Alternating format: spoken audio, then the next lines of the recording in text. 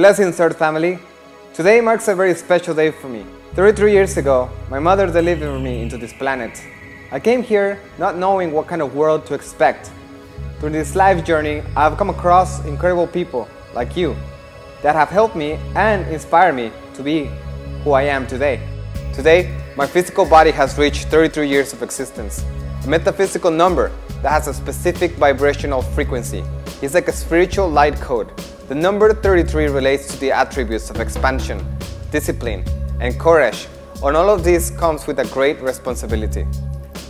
I remember clearly being a young boy, imagining how will I look when I'm 33 years old. No, really, I asked myself that same question, really, 25 years ago. Now, here I am, 33 years later, trying to understand my purpose and put together the pieces of the puzzle. For some, a birthday is just a number. For me, it encodes time code to give perspective to my current state of existence while I am on this planet. I prepared this video recording as a time capsule for the next 33 years. When I'm 66, I will play back this video and remember this day and this time period of my life. I can even express and imagine what the next 33 years will be like with the advancements of technology, implants, body augmentations, life extensions, and an unstoppable transhumanist future. I wonder how many of these 33-year-old recordings I will make.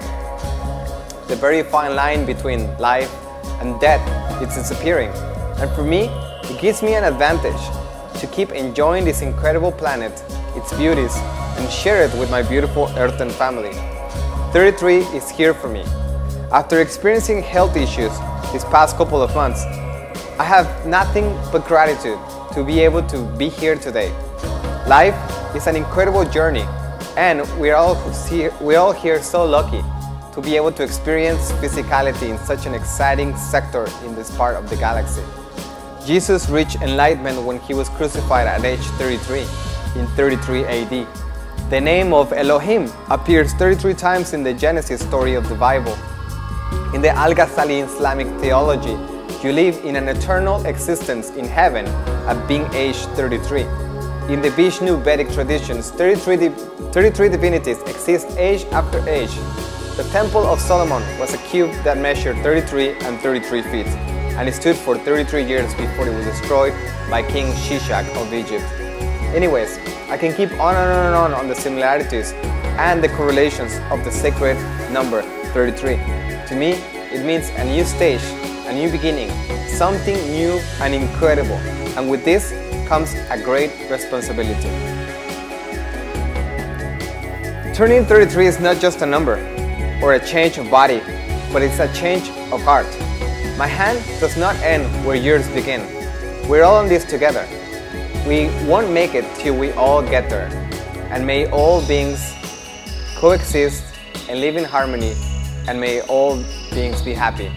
Every day is a choice. Reinvent yourself. You are in control. Let's co-create the next 33 years into a utopian future. The power of the future is in our hands. We are the next generation that can restore the planet back to its original form.